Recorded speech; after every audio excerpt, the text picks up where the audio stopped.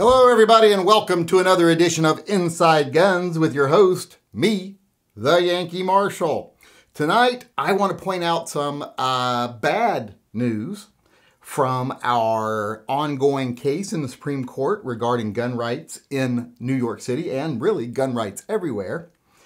And I don't want to say the case is going badly because the case is going very well and I think the outcome is going to be very positive. I just want to point out something that happened during the hearing, during the first day of testimony.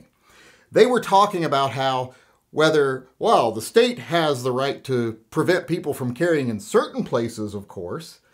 And I thought, well, that's going to be something that the constitutionalist judges have a problem with. This was something coming from the actual representative of the state of New York. But oddly, all of the justices, not just the liberals, but the ones on the right also, including the ones appointed recently by Trump, who are supposed to be real constitutionalists, like Coney Barrett and Kavanaugh. They were like, well, of course you can ban carry in certain places. And this actually came out of the mouth of Coney Barrett. This is where she let down the gun community.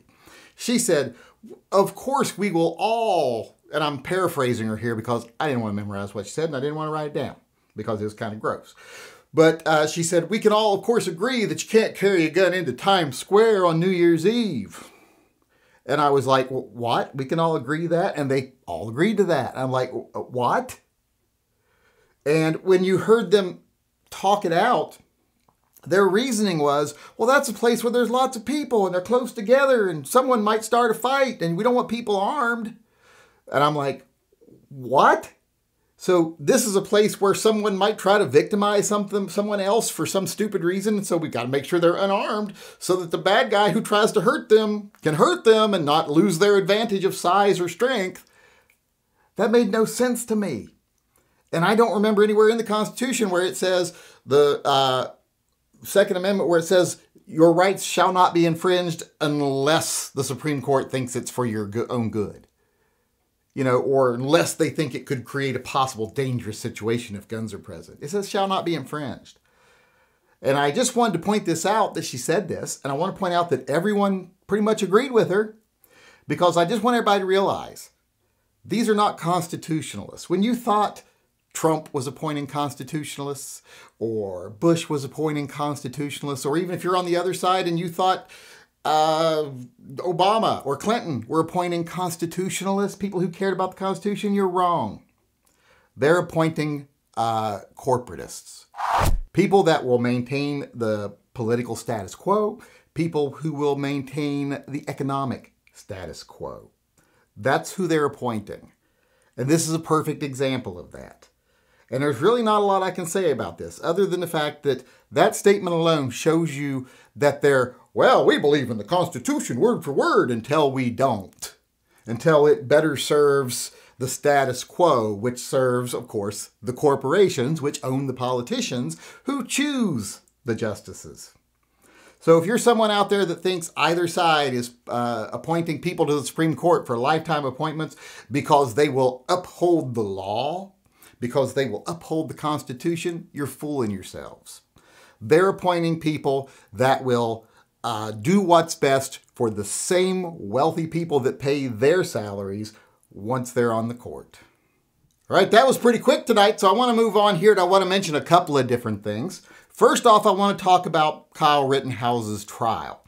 Well, he is currently on trial, and people are asking me, why haven't you said anything about it yet? Well, so far, I haven't seen anything notable, especially nothing that would change my opinion about what happened or how I feel that he should get off with just minor sentencing on minor charges. Definitely no murder or anything, because I believe that was self-defense.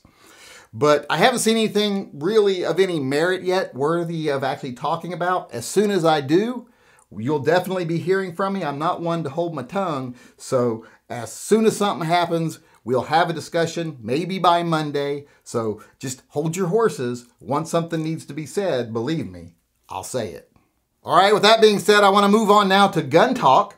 And if you are someone like me that loves Chiappa rhinos, I got a little bit of a product alert for you tonight.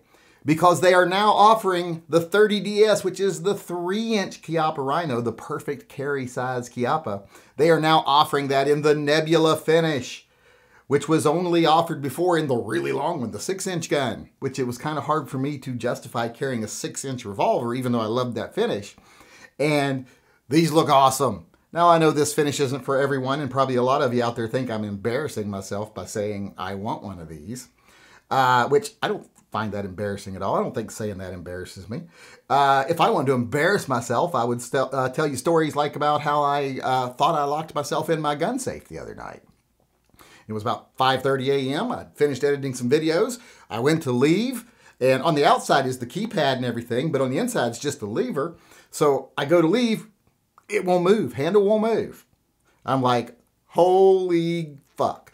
I have bought a cheap-ass door. It's broken. I should have spent more on the door. I was afraid this was going to happen when I bought the cheaper door. Now I'm stuck in my safe. I'm going to die in here. So I started thinking, well, am I going to be able to call somebody to come let me out? Hopefully it still works from the outside. But then I'm like, well, it's 5:30 in the morning and I don't have my phone. I'm like, well, I could text somebody because my computer's in here. So I thought, well, I'll text one of the boys. But then I'm like, oh, it's 5:30 in the morning. No one's going to answer their text at 5:30 in the morning. But luckily it was a weeknight. So I'm like, well, Caden gets up at 6 a.m. So I'll just stay in here for a half hour more. I'll text Caden at 6 a.m. I'll have him come over, let me out. So I'm like, I can be okay for half an hour. I'm not going to panic. You know, I'm not going to die in here. I'm thinking all these things through. I'm kicking myself for not buying the more expensive door. I'm making the plans on how to get out without dying of starvation in there. And then I remember you turn the handle the other way. And I got out. I'd tell stories like that if I wanted to embarrass myself. Getting old sucks is the moral of that story. But I really want one of these. I think these are awesome looking. The only way I'd be happier is if I made one in a 4-inch. I kind of want it for those grips alone. Those blue grips are awesome. I'd like to have a pair of those blue grips. Chiappa, if you're listening, I'd like to have a pair of those blue grips. I think it's the least you could do for me. I'd pump the product. That didn't sound right, but you all know what I mean. But just want to let everyone know, if you've been a fan of the Nebula finish on the 60DSs, it's now available on a 30DS. It's available in a California legal model, which is, I believe, single action only, or is it double action only? It's one of those. I think it's single action. But remember, you can always buy the little piece afterwards and pay someone to make it double action and single action. It's very easy. I've got a video on that. I'll try to link it in the corner of this video, but that's a possibility. But like I say, they're available now in a 3-inch model, and I think they look awesome. All right, now before we go, I want to remind everybody of 2 things. One, we are doing the rifle giveaway still on Veterans Day. So if you know a veteran that you think deserves a special thank you, go on over to tymppistolproject.com. There's a section on the page there that says nominate a veteran. It's the old Handgun for Hero nomination form. Use that to nominate a veteran you think deserves an extra thank you come this Veterans Day, and they will be registered to win this AR-15 that is being built and donated by Storm & Norman's Gunworks. That's a lot to say there. So go over, nominate your favorite veteran, wait till Veterans Day, see if they win. And last but not least, I want to remind everyone that we are now doing Toy Guns for Tots. We are taking donations. We're going to run it all through this month. Then the beginning of next month, we're going to go buy all the toys. If you're not familiar, please go over to tymppistolproject.com. You can read a little bit of it there. There's also videos you can look at on here that I've already made that you can see what it's about. But basically, we go out and buy a lot of toy guns around Christmas and donate them to kids in need because the other agencies will not do it. They won't buy toy guns. So we do it. The first 3 years have been wildly successful. We filled a cargo van last time with toys, and we hope to do even more this year, maybe a box van or a box truck, whatever they call those damn things. So go on over, help out a kid in need who actually wants a toy gun this year, and we'll make a bunch of little future 2A supporters very happy at Christmas time. With your help, with your donation, we will do that. And like I said, hopefully this will be the biggest year yet. So go on over, donate, and then come December 1st, we'll go do the shopping. And with all of that being said, I just want to thank everybody for coming. I hope you come back again on Monday because we don't do shows on the weekends. And until then, I just want to say to everyone out there, remember, always carry and stay safe until I see you again.